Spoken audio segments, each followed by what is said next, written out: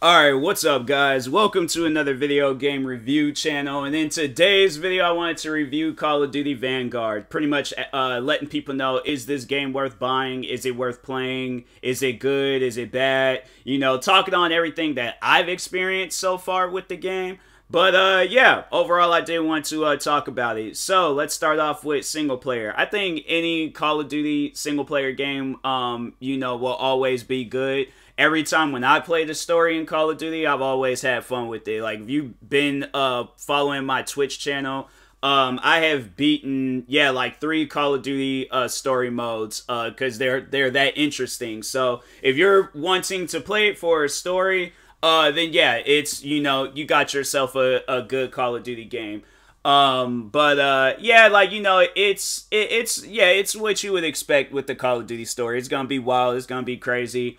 Compared to others, I don't know, like, maybe I need to, like, fully play through it, but, I just feel like that, I don't know, the story maybe could have been, like, not, like, I guess, like, more action, you know, because I know people probably be like, bro, there's so many action going on, that's what I'm saying, like, I haven't beaten the story yet, so maybe I'm missing out on something, but so far, what I played, like, there was, a couple of, well, I ain't gonna spoil the story for anybody, but there were maybe a couple, maybe a few missions that was like, oh, okay, that was cool, that was memorable. Like, I feel like all Call of Duty games got, like, those memorable moments, and, maybe that was even a memorable moment. Maybe that's just how it is, you know, just at the start, I don't know, but anyways, yeah, like, you know, single player cool and all, but then, now let's talk on multiplayer. Is multiplayer worth playing? No. I think we should all know that since, you know, like, Warzone is a thing. Nobody hasn't talked on a multiplayer, Call of Duty, like, multiplayer. I think our last, like, one was, Black Ops 4. That was, like, I feel like that was, like, our final goodbye to, like, multiplayer, because I have to say, ever since I mean, Modern Warfare, their multiplayer was okay. Black Ops Cold War, I had to say that was decent too. But Vanguard multiplayer, it's like Black Ops Cold War. It's like, you know, it's not much of a difference, and there's not a whole lot of, like, interesting modes. And maybe I need to play more of that, you know, to see in things. But the times I did play, I was like, bro, I actually have fun playing, like, older Call of Duty multiplayer games like Modern Warfare 2, Black Ops 2, Modern Warfare 3. Like, I don't have, like, that drive, like, oh, let me play this game the whole night to prestige and do all this other stuff, because I'm like, it's not worth playing and things. So,